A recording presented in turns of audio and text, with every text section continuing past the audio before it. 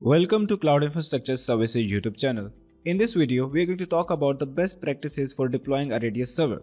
So starting off with the first best practice, and that is to build the network one step at a time and performing tests at each step. Now if you wish to use the Radius to authenticate users accessing your network through a VPN network, you should test the access servers even before you put on the Radius server. Anyways, the next practice that we are going to talk about is deploying an NPS Radius server.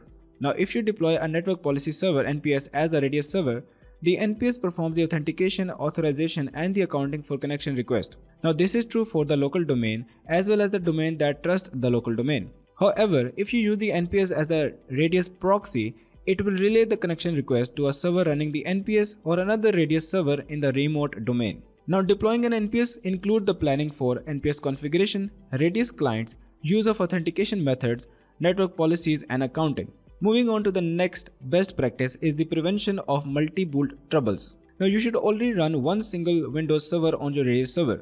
Using a multi-boot configuration isn't advisable as it could overwrite your system configuration, which might lead to further complications. If at all you have to install multiple servers, make sure you install separate operating systems on separate volumes. Alternatively, what you can do is that you can run multiple servers using the Hyper-V virtualization.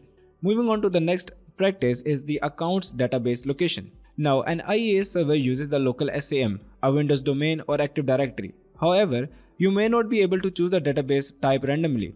You can work around this problem by placing the IaaS in the Windows server and putting a Radius proxy server in the other domain and use it to forward the request to the IaaS server in the Windows domain. So that is the solution for accounts database location. The next step is to back up the Radius configuration. Now once the IaaS is up and running, you must back up the IaaS configuration by backing up the entire server along with the system state information. Now the next practices that we are going to talk about are related to security. So much of the security issues associated with Radius occur because of using a shared secret. The shared secret is an encryption key known to the Radius client, the access client and the Radius server or the Radius proxy. Now it is used to encrypt authentication credentials and the data itself. Now when talking about this shared secret, you must not use the password authentication protocol PAP along with the Radius because the Radius is designed so that not all the connections use the same shared secret. Moreover, it is crucial to use a shared secret. The ideal shared secret must be a random combination of upper and lowercase letters, numbers and symbols. Also, you must change your shared secret regularly. Now in this context, you must be aware that you can define the access clients by IP addresses or by a fully qualified domain name. Now if you use the fully qualified domain name, then you must be aware of the fact that it maps to multiple IP addresses and only the first address will be used.